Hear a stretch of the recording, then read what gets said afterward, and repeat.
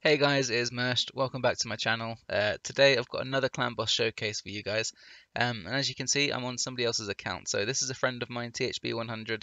He's in the same clan as me. He was struggling for a clan boss team for a while, and he essentially asked me to take a look at his account and try and build him a team. So that's what I've done.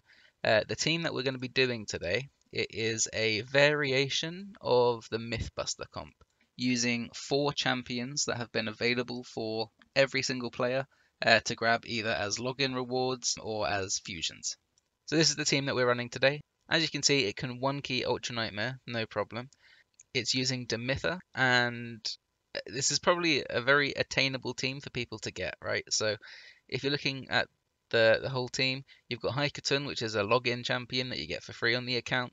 You have Demytha and Tatura, who were both fusions that were available to everybody. Demytha was an epic for, I think, the Sigmund fusion, and Tatura was the Christmas fusion last year. So there's 3 champions there that people sort of have the opportunity to get, as well as Ninja, who was obviously given for free as well last year. The only champion that you would have need to pull that you couldn't fuse yourself or wouldn't just get for free is Seeker. Seeker's turn meter boost is just phenomenal for clan boss teams. It allows for some crazy speed. So it's not really a team that can be swapped out, sort of chopped and changed. This is just an attainable team for people who have been playing the game for a bit over a year that has grabbed some fusions along the way to be able to build and should be able to 1-key Ultra Nightmare successfully. This team, as I said, it's not very intensive in terms of the champions that you need. It is a little bit gear intensive just for Demytha, but to be honest, for any Demytha comp, running her at 295 speed is one of the slowest Demytha comps. The rest of them will have her on like 300 plus, 305, 310, that kind of range. But yeah, without further ado, let's get into the actual stats for the team. So we will start off with Demytha. She's in 2 sets of speed gear. If we look at her actual stat, she's got HP, she's got defense stacked. Then, to be honest, the rest of it is just 295 speed, and we don't care about the rest.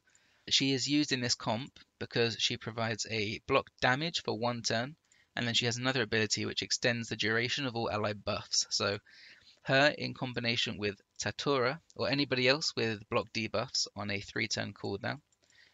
As you can see, sorry, Tatura here, block debuffs 3-turn cooldown, and it's placed for 2 turns, right?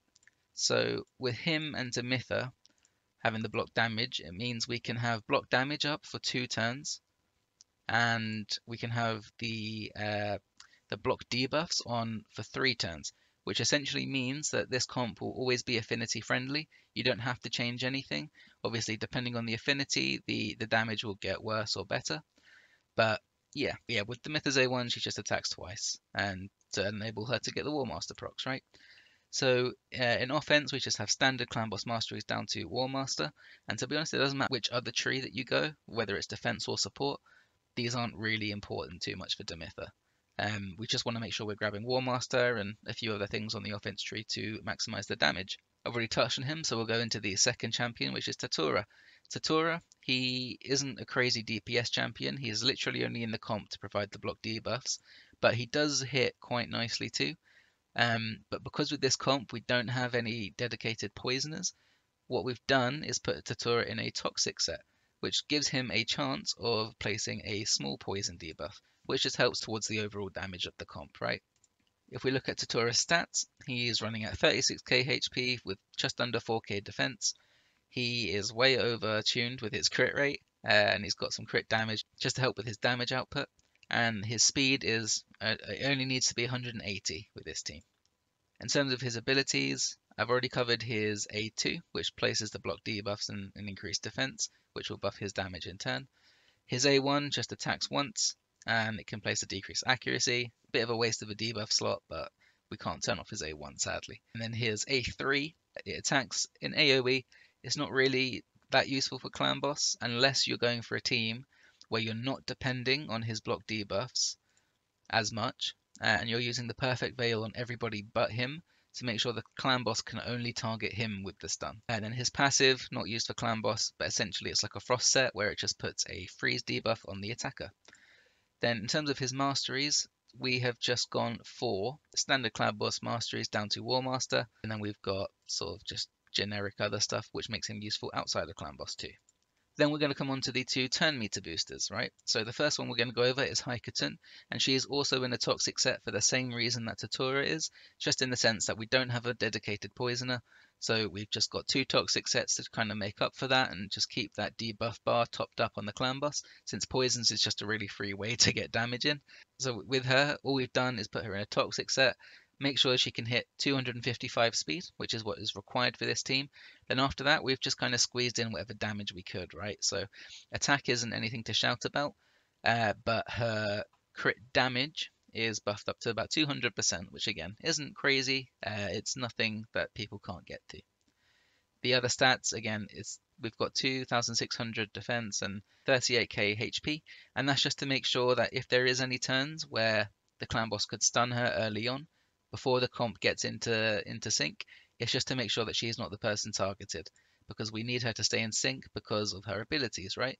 So not only does she have a crazy good aura, which increases ally speed by 19% in all battles, her A2 will increase speed on everybody, as well as fill the turn meter of everybody by 15%, and that's up for a 3-turn cooldown.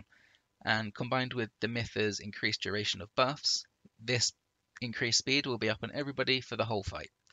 Her A1 just attacks one enemy once, and it puts a decreased speed debuff, not really relevant for clan boss, but that's just what we're using to actually get the poisons out there. And her A3, I believe, is actually turned off for this, just because it doesn't do that much damage. But in terms of her masteries, similar to Demytha, we've just got standard damage masteries down to War Master on the offense tree, and she doesn't really need any other masteries, so we've just gone this because why not? There's less chance of messing up the turn meter and increasing her speed and all that stuff. And then secondly, we have Seeker. So Seeker, we'll go over his skills since we're on them. His A1, it hits like a truck, by the way, for an A1. It attacks one enemy twice. The provoke is useful outside a clan boss, but we don't use it here. And then his A2 just fills all the turn meter of all allies by 30%, and then puts a increased attack buff on everybody too, and it gives him an extra turn, right? So every time he uses this, he's just A1ing again straight after. And he does actually scale off of attack. So when we look at his stats, he has got some set bonuses. He's got crawl and accuracy, but nothing impacting his speed. With his stats, we've got 3k attack, which is okay. We've got him crit capped, and then we've got as much crit damage as we could squeeze onto the build. We've got the accuracy there, just so we can use him in other places like Hydra. He needs to be at 193 speed for the comp to stay in tune. And yeah, the rest of it is just whatever, man. The masteries for Seeker, we've just got masteries to increase his damage down to War Master, and defense, not important at all. He doesn't really benefit from the other masteries in Clan Boss, so I've not touched them. And then finally, we have got Ninja. So with Ninja, I've already covered him quite extensively in my previous video, but he is a DPS god for Clan Boss, especially if you've got him booked and stuff. All his damage comes from his abilities, right? So you got his passive, which when used against bosses, every time he uses all 3 of his abilities, it will give Ninja 1 stack. Ninja's, every time he gets a stack, he will increase his attack by 20% and crit damage by 10%, and it caps up to 100% attack and 25% crit damage. His A1, brilliant for Clan Boss. It puts his decreased defense debuff on the enemy. It has a pretty good chance at placing at 60%, but we've grabbed Sniper. Where is it? Yeah, we've grabbed Sniper just to give him a 5% increased chance of actually placing it. Then we've got his A2, which will activate any HP burn on bosses, and it will do it 3 times. So it just absolutely shreds through HP, because HP burns are based on enemy max HP, right? Then his A3, his A2 will also put a perfect veil buff on him for 2 turns. With Demytha, makes it 3 turns, but it's not too relevant. Then his A3, it ignores 50% of the target's defense when it's used against bosses, and it will decrease the cooldown of Hail Burn by 1 turn, which is his main damage ability, so that's always nice to see. In terms of his masteries, we've just got standard damage masteries again down to War Master, and then we've gone support tree just to get him some accuracy into the build to make sure he's landing that decreased defense whenever possible, and the HP burn whenever he can as well. We can go Law of Steel because he has no set bonus, which is increasing his speed. Then we've got Master Hexer to extend the duration of his decreased defense and the HP burn debuffs, and Sniper, as I mentioned, just to give him a higher chance of placing them. Okay, so before we get into the run, let's look at how the team is actually set up. So we'll start with the fastest person first, which is Demytha. Demytha, she has to start with her A1, then she needs her increased duration of people on her sort of first priority, with second priority being on the block damage. After the first few turns, this skill order means it will always stay in tune. It means that she's using this in sync with Tatura's block debuffs to make sure that it stays affinity friendly, nobody gets stunned, nobody gets any debuffs put on them. Then we will go with High Khatun, who is the next fastest. So she just needs to start off turn meter boosting the allies, and then turn off at A3 because the damage on it isn't great. The rest of it will just stay in tune. She's going to use this every time it's up. Then we have Ninja, who is the next fastest. He can pretty much have any skill order, it doesn't really matter. We just want him to optimize his damage, so we're going to have Hail Burn as his first priority, and then we're going to use Science Slash as the second priority, so every time he's using this, he's taking off a cooldown for Hail Burn, just pumping out more damage. Then we've got Seeker. He just needs to start with his A1 and not turn meter boost straight away. After that, he will stay in tune the whole time. And then finally, we've got Tatura. So block off Tatura's A3 because we don't use it.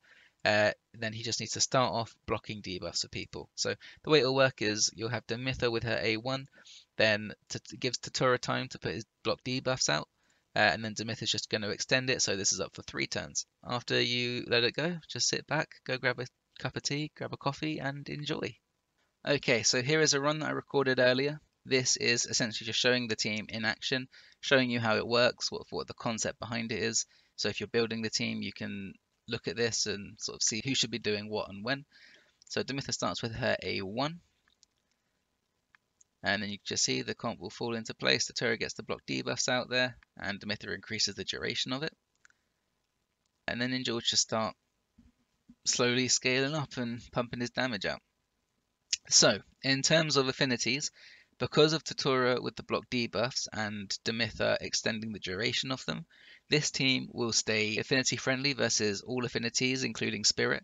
The other thing that's good about this team is that with the same setup, you can use it against Ultra Nightmare, Nightmare, and Brutal Clan Boss. So you can get your 3 keys in every day, 1 keying everything.